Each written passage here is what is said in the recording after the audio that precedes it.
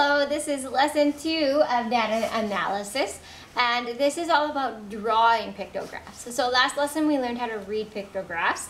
Now we're going to draw them. So let's review the parts of a pictograph that need to be included. So you need to have a title. You need to have vertical axis labels. So that's telling what those things are. We'll get to that. You need to have symbols, and you also need to have a key to tell us what the symbols represent. Okay, so you often need to make each symbol worth more than one. Because if somebody, for example, from the last lesson, if somebody sold 16 ice cream cones, you wouldn't really want to draw 16 ice cream cones. Maybe you want to draw 4 ice cream cones and make the ice cream cones worth 4. Okay, so part of this is deciding on what the symbols should represent, and it should be logical so that you can draw it easily. You don't want 4/8 or 4/5 of an ice cream cone. That's kind of hard to draw, and it's difficult to tell how much that really is. Okay, so you don't want to have more than half of a picture or whatever. Like you have a full picture or half a picture, but not different fractions. Okay, but usually you make each symbol worth more than one, and it's so that you can keep the size of the pictograph from getting too large. Okay, so we're just going to jump straight to the practice. There's not much explanation for this. I'll move it up.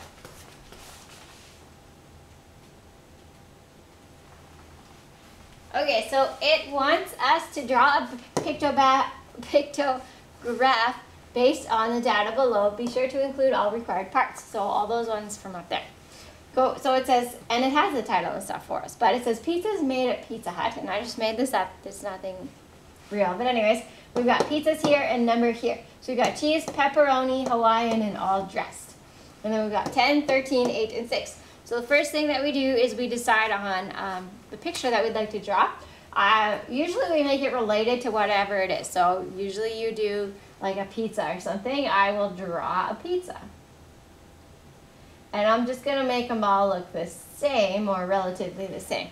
Okay, so I'm going to use this, and one pizza is going to represent, most of these are even numbers. There's only one odd, so I'd only have to draw 1/2 pepperoni if I make them all equal to 2.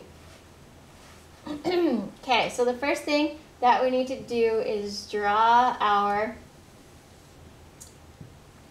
graph thing. So we usually start with a rectangle, and then we have 1, 2, 3, 4 kinds. So we can draw 4 lines, well, 3 lines, but 4 sections. Okay, now we can put the label. This is the vertical axis label. This is an axis, and it is vertical. This would be a horizontal axis. But we can put kinds of pizza here. And then we need to put in the kinds of pizza. So we've got our cheese, we've got our pepperoni,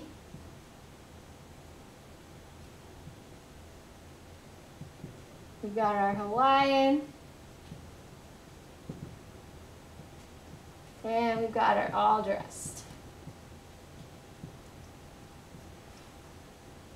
Okay, usually we would draw a line to divide so that we can start all our pizzas at the same spot. And we need to remember our title.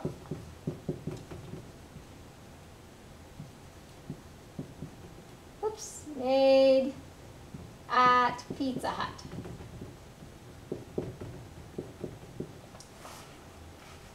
Okay, so cheese has 10. That means that we need to draw 5 pizzas. So I'll draw 5 circles.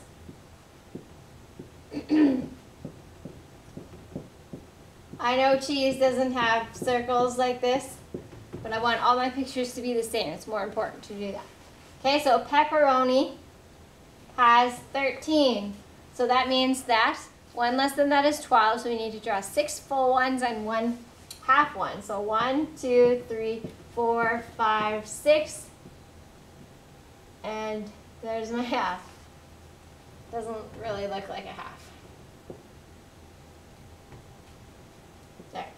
Okay, and this is a pictograph, not a blank circle graph, so we will add the decoration in.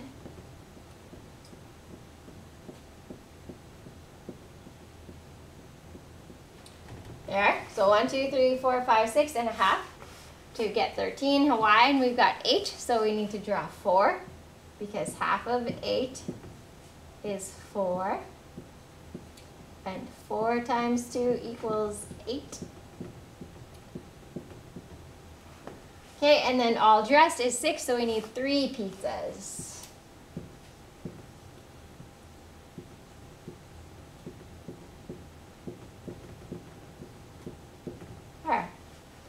And this is my key right here. Okay, so I've got all of the parts. So it's pretty straightforward. If you don't have all the parts memorized, then make sure you keep this paper open and just reference every time you draw a bar graph, or sorry, not a bar graph, a pictograph. Bar graph is the next lesson. Just make sure that you have all of the parts. So a vertical axis, a label, a title, symbols, a key, and these. And I'm not sure if this is how you spell pepperoni. There might be another P in there.